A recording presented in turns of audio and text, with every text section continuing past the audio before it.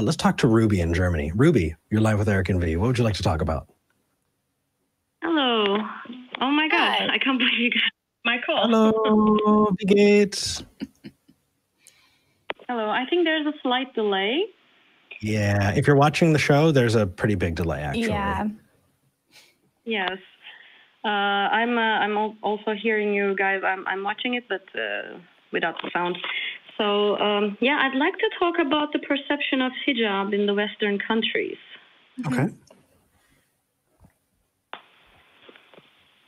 Yeah. What would you like to talk about? Yep. I'd like to talk about the perception of hijab in Western countries. I'm originally from Turkey. I came to Germany about 2 years ago. And the way I've seen here, the hijab is kind of seen like a freedom symbol for women. I'm quite confused about that. And I'm really interested, how do you see hijab in USA? Because I see so many positive propaganda for hijab in Western countries, and I seriously don't understand this. As a person who fought for women's right to not wear hijab, and especially I really don't think a woman from Iran or something like a sort of a country, which I know a lot of women from Iran, they come to Turkey to be more free.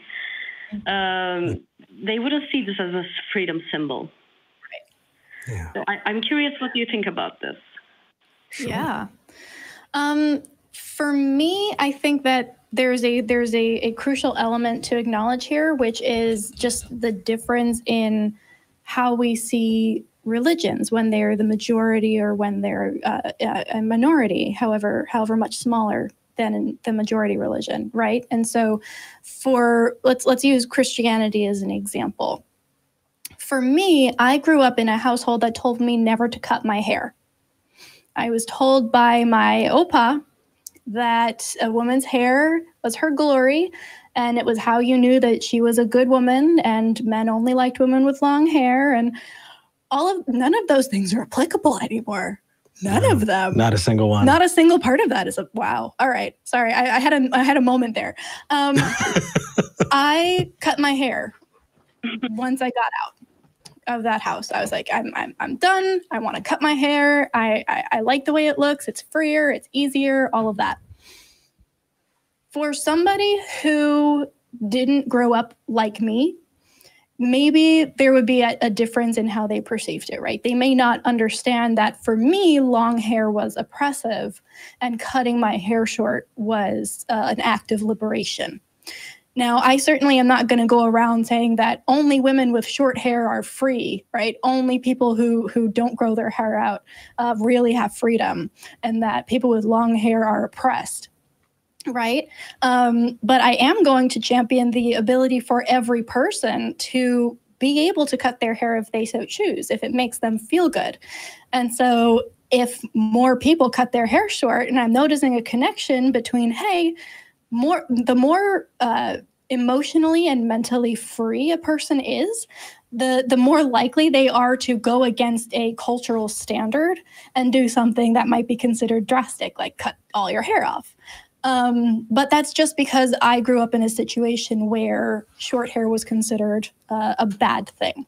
So I'm not sure if that answers your question exactly, but I can see parallel there. Yeah, I definitely have something that runs parallel to that as well. And that is in the town where I grew up, it was vast majority Latino.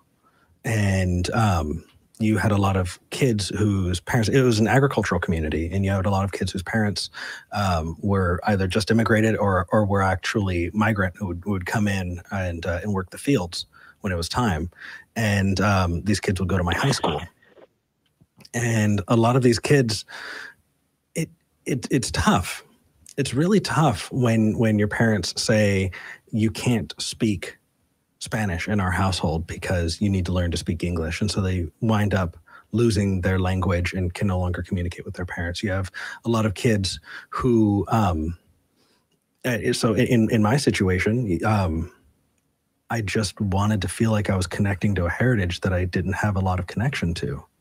And you have a lot of parents who would push for integration to the point where there was a pushback against the culture you came from. And I know that that's true for a lot of cultures. And so what you wind up having is a lot of second and third generation kids growing up very, very patriotic and very much embracing the symbols of the culture that their heritage comes from. And it's just, it's kind of wanting to take. I'm sorry? That is literally how Turkish people who were born here, like the second generation Turkish people in Germany, are like this. They're extremely patriotic. They're more religious than the Turkey. It's it's connecting with your culture. And if you don't have that experience to tie to it, obviously it's not going to, you know, especially in the face of bigotry. In the face of bigotry, I never wanted to embrace my Latino heritage as much as when I got beat up by a neo-Nazi. Like, I was like, fuck you, I'm getting way into this. And so when, in the face of a lot of anti-Muslim bigotry, which is different than, I'm drawing a line, we can talk about the nuances later. If you hate somebody because they're wearing a hijab, they're more likely to wear that damn hijab. And in the face of bigotry in Western countries, I could absolutely imagine that spurring people on to do it. It just means a totally different thing to them. Yeah, most likely. Yeah, I understand that point. I really see hijab as like some sort of a not freedom symbol. I'm sorry, I can't remember the word right now. But for me, it's totally a suppressive thing. And here, when I see women, like, because I had so many friends back in Turkey that had to wear hijab because of their parents. And some of them, they were like, I also watched this video from ex-Muslims of North America, I think, about illusion of choice.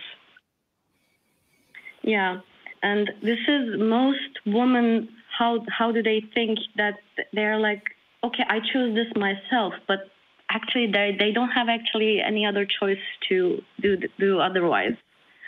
And I find this extremely sad, and I just don't like it, cannot comprehend how can people support this and show it as a freedom symbol, especially. Well, I think what you can do is share your experience. The more education that people get on these things, the more likely they are to reevaluate their views.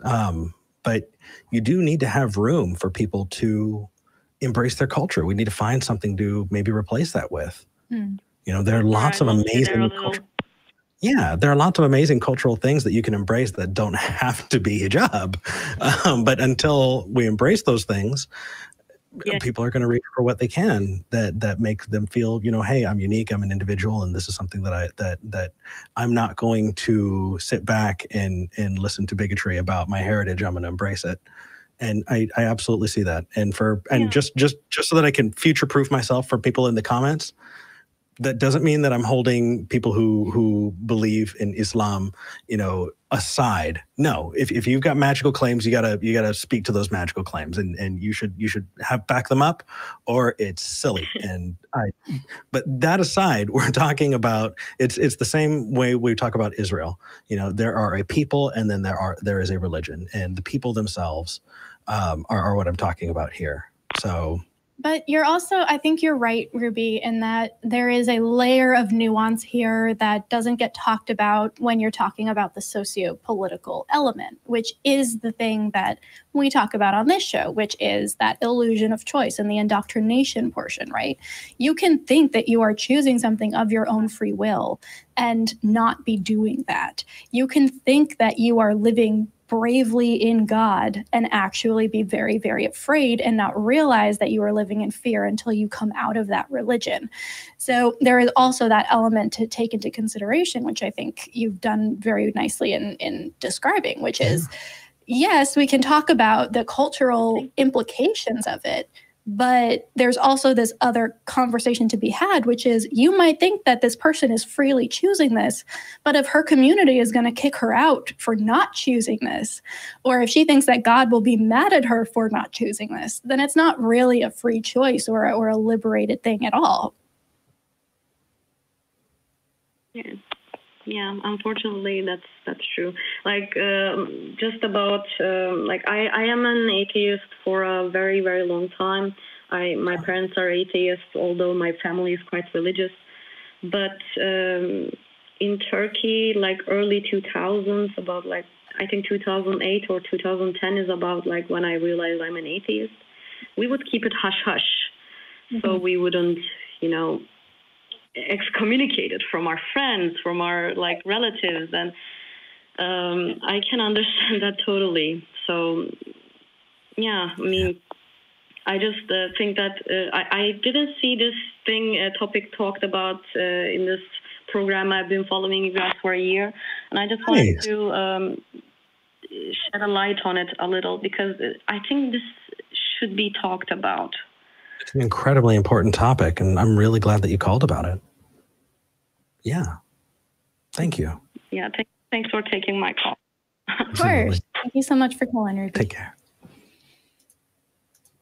I liked that call. Yeah, and there is a reason that certain conversations aren't had as often. We love talking with people of any faith from any culture on this show, but I know for me at least, because I wasn't raised in a Muslim religion or anything except for a very fundamentalist evangelical Christianity. That's the kind of conversation I'm most comfortable having. That's the kind of conversation where I know enough to be able to come at somebody and say, well, what about this, this, this, and this, right? And hold people's feet to the fire.